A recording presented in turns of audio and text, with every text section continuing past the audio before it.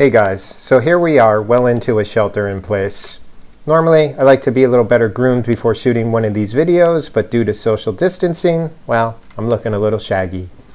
I realize everyone is receiving a lot of advice right now on how to take care of themselves.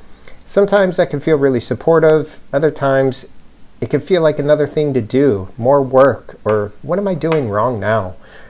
But we need to support the long game plan here, and we don't know how long this is going to go on.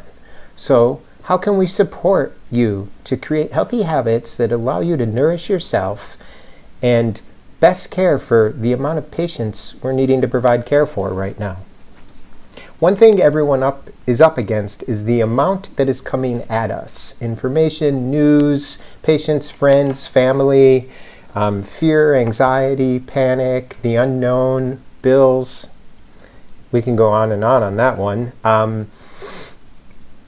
So how do we metabolize all of this? How do we take it in? How do we process it? And how do we let it go? Well, using the framework of traditional Chinese medicine, we could talk about our digestive system, both as a metaphor and as a physiological process that we can utilize to support our body in this process and support the long-range goal of taking in the volume of patients that we need to care and support for, and keeping our bodies as healthy and strong in the process. Many of us are habituated to our busy lives. We eat on the run while standing or even while walking. We skip meals, power through, and then sometimes we even overeat after that. These habits are very disruptive to our digestive process. In Chinese medicine, we sort of think of the brain as the movie screen, not the movie projector.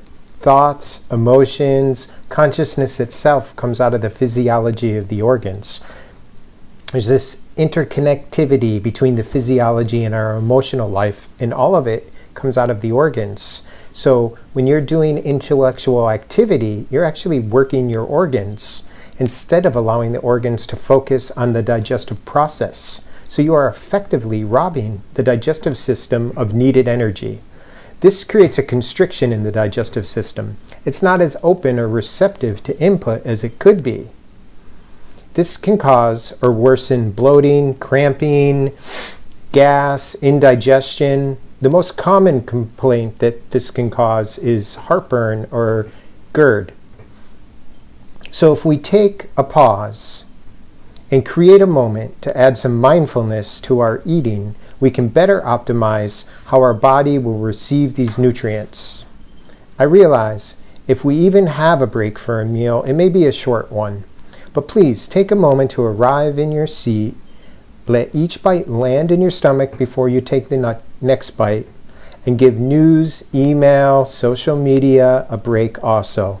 Put all that on pause so we can just enjoy our food and allow it to nourish us.